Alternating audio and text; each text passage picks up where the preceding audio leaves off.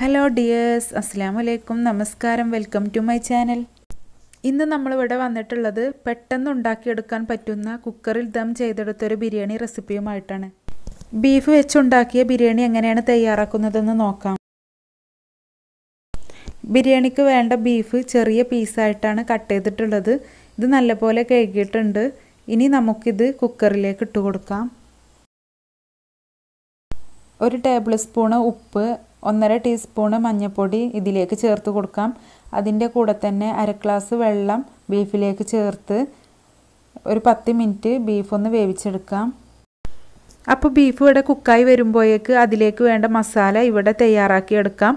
അതിനുശേഷം നമുക്കത് കുക്കറിലേക്ക് ചേർത്ത് കൊടുക്കാം. നമ്മുടെ ചട്ടി ഇവിടെ നന്നായി ചൂടായി വന്നിട്ടുണ്ട്. ഇതിലേക്ക് 2 ടേബിൾ സ്പൂൺ വെളിച്ചെണ്ണ, 1 ടേബിൾ സ്പൂണ് നെയ്യും കൂടെ ചേർത്ത് കൊടുക്കാം. ഇനി ഇതിലേക്ക് ചെറുതായി കട്ട് ചെയ്ത് വെച്ചിട്ടുള്ള സവാള ചേർത്ത് കൊടുക്കാം. ഞാനിവിടെ ഒരു മീഡിയം സൈസിലുള്ള 4 സവാളയാണ് എടുത്തിട്ടുള്ളത്. അപ്പോൾ സവാള ഇവിടെ കുക്കായി കിട്ടാൻ വേണ്ടിയിട്ട് ഞാൻ ഇതിലേക്ക് ഒരു 1/4 ടീസ്പൂണ് ഉപ്പ് ചേർക്കുന്നുണ്ട്. അപ്പോൾ നമ്മുടെ സവാള ഇവിടെ കുക്കായി വരുന്നത് വരെ ഇടയ്ക്കിടയ്ക്കായിട്ടൊന്നിങ്ങനെ മിക്സ് ചെയ്ത് കൊടുക്കുക. ഇനി ഇതിലേക്ക് തക്കാളി ചേർത്ത് കൊടുക്കാം. ഞാനിവിടെ ഒരു മീഡിയം സൈസ് 4 തക്കാളി തന്നെയാണ് ഇവിടെ എടുത്തിട്ടുള്ളത്. അപ്പോൾ ഉള്ളി ഇവിടെ പാകത്തിന് കുക്കായി വന്നിട്ടുണ്ടായിരുന്നു. ഇതിലേക്ക് തക്കാളിയും ചേർത്ത് കൊടുക്കാം. ഞാനിവിടെ മീഡിയം ഫ്ലെയിമിൽ വെച്ചിട്ടായിരുന്നു മസാലകളൊക്കെ കുക്ക് ചെയ്തെടുത്തിരുന്നത്. അപ്പോൾ തക്കാളി കുക്കാവാൻ വേണ്ടിയിട്ട് അധിക സമയമൊന്നും വേണ്ടല്ലോ. തക്കാളി ഇവിടെ ഏകദേശം കുക്കായി വന്നിട്ടുണ്ട്. ഇതിലേക്ക് കറിവേപ്പില ചേർത്ത് കൊടുക്കാം. കറിവേപ്പില ചെറിയ പീസസ് ആയിട്ടാണ് കട്ട് ചെയ്തിട്ടുള്ളത്. അതിൻ്റെ ഫ്ലേവർ മസാലയിൽ നന്നായിട്ട് പിടിക്കാൻ വേണ്ടിയിട്ടാട്ടോ ഇങ്ങനെ ചെയ്തിട്ടുള്ളത്. ഇനി ചതച്ചെടുത്ത പച്ചമുളക് 1 ടീസ്പൂണ് ചേർത്ത് കൊടുക്കാം. ഇനി ഇഞ്ചി വെളുത്തുള്ളിയും ഒരുമിച്ച് ചതച്ചെടുത്തതാട്ടോ, അതൊരു 3 ടീസ്പൂണും കൂടെ ചേർത്ത് കൊടുക്കുന്നുണ്ട്. അപ്പോൾ നോൺ വെജൊക്കെ കുക്ക് ചെയ്തെടുക്കുമ്പോൾ ഇഞ്ചി വെളുത്തുള്ളിയൊക്കെ കുറച്ച് കൂടുതലായിട്ട് ചേർത്ത് കൊടുക്കുക കേട്ടോ. ഇനി നമ്മളിതിലേക്ക് ചേർക്കുന്നത് 2 ടീസ്പൂണ് ബിരിയാണി മസാല, പിന്നെ 2 ടീസ്പൂണ് മഞ്ഞൾപ്പൊടി.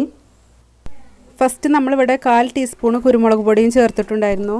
ഇനി 1.5 ടീസ്പൂണ് മല്ലിപ്പൊടിയും ചേർത്ത് കൊടുക്കാം. അപ്പം നമ്മളിവിടെ ചേർത്തിട്ടുള്ള മസാലപ്പൊടി തക്കാളിയിലും സവാളയിലൊക്കെ ഒന്ന് കടന്ന് കുക്കായി വരട്ടെ. അതുവരെ ഇതുപോലെ മിക്സ് ചെയ്തെടുക്കുക. അപ്പം നമ്മുടെ സവാളയും തക്കാളിയൊക്കെ നല്ലപോലെ കുക്കായിട്ടുണ്ട്. ഇതുപോലെ കുക്കാവണം കേട്ടോ, എന്നാലേ നമ്മുടെ ബിരിയാണിക്ക് ഒരു പ്രത്യേക ടേസ്റ്റ് കിട്ടുള്ളൂ. ഇനി കട്ട് ചെയ്ത് വെച്ചിട്ടുള്ള മല്ലിയിലയും പുതിനയിലയും ചേർത്ത് കൊടുക്കുക. എന്നിട്ട് അതും കൂടെ ഒന്ന് മിക്സ് ചെയ്തെടുക്കുക കേട്ടോ. ഇനി 2 ടേബിൾ സ്പൂണ് തൈരും കൂടെ ചേർത്ത് കൊടുക്കുക. ഇത് അത്യാവശ്യം നല്ല പുളിയുള്ള തൈരാണ്, അതുകൊണ്ട് കുറച്ചേ ചേർക്കുന്നുള്ളൂ. അപ്പോൾ ഇതുപോലെ മസാലയൊക്കെ റെഡിയാക്കുമ്പോൾ അതിലേക്ക് തൈര് ചേർക്കുമ്പോൾ നല്ലപോലെ ശ്രദ്ധിക്കുക കേട്ടോ, തൈര് കൂടി പോവരുത്. പിന്നെ തക്കാളിയൊക്കെ ചേർത്തിട്ടുണ്ടല്ലോ, അപ്പോൾ അതിൻ്റെ പുളിയൊക്കെ ഇതിൽ അത്യാവശ്യമുണ്ട്. ഈ സമയത്ത് ഉപ്പിൻ്റെ അളവൊക്കെ നോക്കിയിട്ട് ഉപ്പ് കുറവുണ്ടെങ്കിൽ അതും കൂടെ ചേർത്ത് കൊടുക്കുക കേട്ടോ. അപ്പം നമ്മൾ നേരത്തെ വേവിച്ച് വെച്ച ബീഫ് ഇതിലേക്ക് ചേർക്കുന്നുണ്ടല്ലോ, അതിലുള്ള ഉപ്പും കൂടെ നോക്കിയിട്ട് വേണം കേട്ടോ ഇതിലേക്ക് ഉപ്പ് ചേർക്കാൻ. ഇനി നേരത്തെ കുക്ക് ചെയ്ത് വെച്ചിട്ടുള്ള ബീഫ് മസാലയിലേക്ക് ചേർത്ത് കൊടുക്കാം. ബീഫ് ഇവിടെ 20% കൂടെ കുക്കാവാനുണ്ട്. അപ്പോൾ ബീഫ് കുക്ക് ചെയ്ത് അതിൽ സ്റ്റോക്കുള്ള വെള്ളം കൂടെ ഇതിലേക്ക് ചേർക്കുന്നുണ്ട് കേട്ടോ. ഇനി നമ്മൾ ഈ ഒരു മസാലയിലാണല്ലോ ബിരിയാണി ദം ചെയ്യുന്നത്. അപ്പോൾ ബീഫ് ഒരു 20% കൂടെ കുക്കാവാനുണ്ടായിരുന്നു. അതിനുള്ള വെള്ളം കൂടെ വേണം കേട്ടോ നമ്മുടെ ഈ ഒരു മസാലയിൽ. ബിരിയാണി ദം ചെയ്യുന്നതിൻ്റെ മുന്നേ നമ്മുടെ ഗ്രേവി ഇതുപോലെ ആയിരിക്കണം. അപ്പം നമ്മളിവിടെ ഒരു 10 ലിറ്ററിൻ്റെ കുക്കറാണ് എടുത്തിട്ടുള്ളത്. അപ്പോൾ ഈ തയ്യാറാക്കി വെച്ചിട്ടുള്ള മസാല കുക്കറിലേക്ക് ഒഴിച്ച് കൊടുക്കാം. ഇനി നമ്മൾ ഈ മസാലയുടെ മുകളിൽ കുക്ക് ചെയ്ത് വെച്ചിട്ടുള്ള ബിരിയാണി റൈസാണ് ചേർക്കുന്നത്. അപ്പോൾ അതിൻ്റെ മുന്നായിട്ട് ഞാൻ ഈ മസാലേൻ്റെ മുകളിൽ വാഴൻ്റെ ഇല വെച്ച് കൊടുക്കുന്നുണ്ട്. അപ്പോൾ വാഴൻ്റെ ഇല വെക്കുന്നതിന് പകരം നല്ല ക്ലോത്തൊക്കെ ഉണ്ടെങ്കിൽ അതും ഇതുപോലെ വെക്കട്ടോ. ഒന്നും കൂടെ ബിരിയാണി റൈസൊക്കെ കുക്കായി വരുമ്പോൾ അതിൻ്റെ ഫ്ലേവറും ഇലയുടെ ഫ്ലേവറൊക്കെ ഉണ്ടാകുമ്പോൾ ഒന്നും കൂടെ ടേസ്റ്റ് ഇങ്ങനെ ചെയ്യുന്നതാണ്. അപ്പം നമ്മുടെ മസാലയൊക്കെ അവിടെ റെഡിയാക്കി വെച്ചിട്ടുണ്ട്. ഇനി നമുക്ക് ബിരിയാണിയുടെ റൈസ് കുക്ക് ചെയ്തെടുക്കാം. അതിന് വേണ്ടിയിട്ട് ഞാനിവിടെ വെള്ളം നല്ലപോലെ തിളച്ച് വന്നിട്ടുണ്ട്. ഇതിലേക്ക് കുറച്ച് ഉപ്പും കൂടെ ചേർത്ത് കൊടുക്കാം. അതിൻ്റെ കൂടെ തന്നെ കുറച്ച് ക്യാരറ്റ് കട്ട് ചെയ്ത് വെച്ചിട്ടുണ്ട്, അതും കൂടെ ചേർത്ത് കൊടുക്കുന്നുണ്ട്. അപ്പോൾ ഇതാട്ടോ നമ്മുടെ ബിരിയാണി റൈസ്. ഇത് നന്നായിട്ട് കഴുകിയിട്ടുണ്ട്. ഞാനിവിടെ ഒരു 1.5 കിലോ റൈസാണ് എടുത്തിട്ടുള്ളത്. അപ്പോൾ ഇതൊന്ന് കുക്ക് ചെയ്തെടുക്കാം. വെള്ളം നന്നായിട്ട് തിളച്ചിട്ടുണ്ട്. അപ്പോൾ ഇതിലേക്ക് നമ്മുടെ റൈസ് ചേർത്ത് കൊടുക്കാം. ഇനി നമ്മുടെ റൈസ് കുക്കായി വരുന്നതിൻ്റെ ഇടയ്ക്കായിട്ട് ഇങ്ങനെ ഇതുപോലെ ഇളക്കി കൊടുക്കുക കേട്ടോ. അപ്പോൾ ഇവിടെ ബിരിയാണി റൈസ് നന്നായിട്ട് ഇങ്ങനെ തിളക്കുന്നുണ്ട്. ഈ റൈസിന് അധികം വേവൊന്നുമില്ല കേട്ടോ, ഇത് പെട്ടെന്ന് കുക്കായി വരുന്നതാണ്. അപ്പോൾ നമ്മുടെ റൈസ് ഓവറായിട്ട് കുക്കാവരുത്. നമ്മൾ കുക്കറിലാണല്ലോ ബിരിയാണി ദം ചെയ്യുന്നത്. അപ്പോൾ റൈസ് ഒരു പകുതി കുക്കായാൽ മതി. അപ്പോൾ ബിരിയാണി റൈസ് ഇവിടെ പാകത്തിനുള്ള വേവായി വന്നിട്ടുണ്ട്. ഇത് നമുക്ക് കുക്കറിലേക്ക് ചേർത്ത് കൊടുക്കാം. ഞാനിവിടെ ഒരു കയ്യിൽ വെച്ചിട്ട് വെള്ളം ഇതുപോലെ നന്നായിട്ട് വാർത്തിട്ടാട്ടോ കുക്കറിലേക്ക് ചേർത്ത് കൊടുക്കുന്നത്. അപ്പോൾ നമ്മുടെ മസാലയുടെ മുകളിലേക്ക് ഇങ്ങനെ ഓരോ തവണയായിട്ട് ഇങ്ങനെ റൈസ് ചേർത്ത് കൊടുക്കുക കേട്ടോ.